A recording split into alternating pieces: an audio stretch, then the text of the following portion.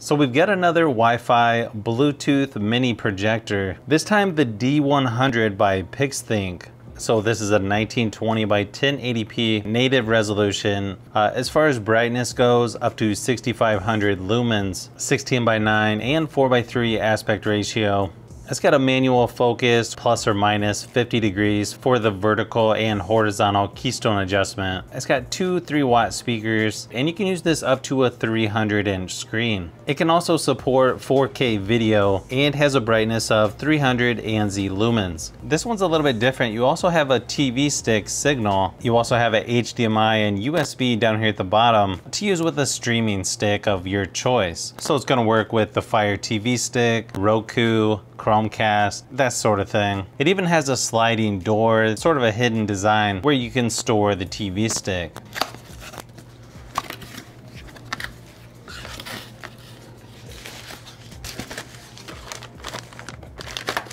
So you've got a pretty small remote control, cleaning cloth, pretty typical power cable, and of course a quick start guide.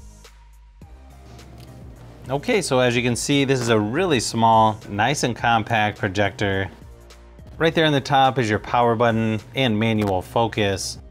Remote control sensor right there on the front next to the lens, and what looks to be a vent down below. You've got one speaker on each side, and then there on the back is your USB port, HDMI, remote control sensor, and 3.5mm audio jack. And then you plug the power down at the bottom. You'll also notice some threads there at the bottom if you want to put this on a tripod. As you can see, the bottom sort of slides off where you can plug in your USB stick with the HDMI and USB port.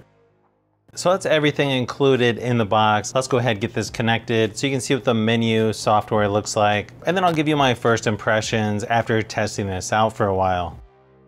So once you get the projector set up, it's pretty easy to adjust the focus right there on the top. You can also flip the screen depending on where it's located with the remote control as well. You've got a few shortcuts there on the home screen, and then lots of things you can adjust in settings like projection mode, zoom in, zoom out, vertical, horizontal correction, along with corner correction and keystone correction reset. Pretty easy to get everything dialed in just the way you like, and you can also adjust the aspect ratio as well. You've also got the option to change the wallpaper on the home screen. You've got several to choose from. You've also got network settings, Bluetooth settings. You can also switch themes. There's also other settings like boot signal input, power on mode, key tone, screensaver, shut off timer, language, and restore to factory settings. You've also got shortcuts there on the side using the remote control, such as image mode, color temperature, sound mode, surround sound, timed shutdown, and keystone correction. Nice thing is you can connect phones, tablets through either Wi-Fi, or you can use an adapter to show presentations where the text on here actually looks better than I expected. Of course, the best part to me is playing games or watching movies on here where the screen is just nice and large.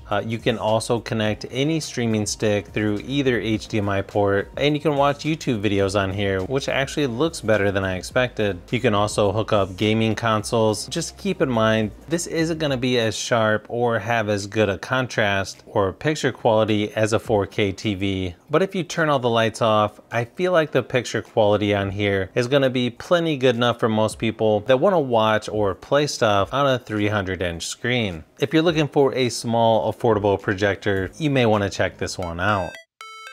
Thanks for watching, and I'll see you on the next one.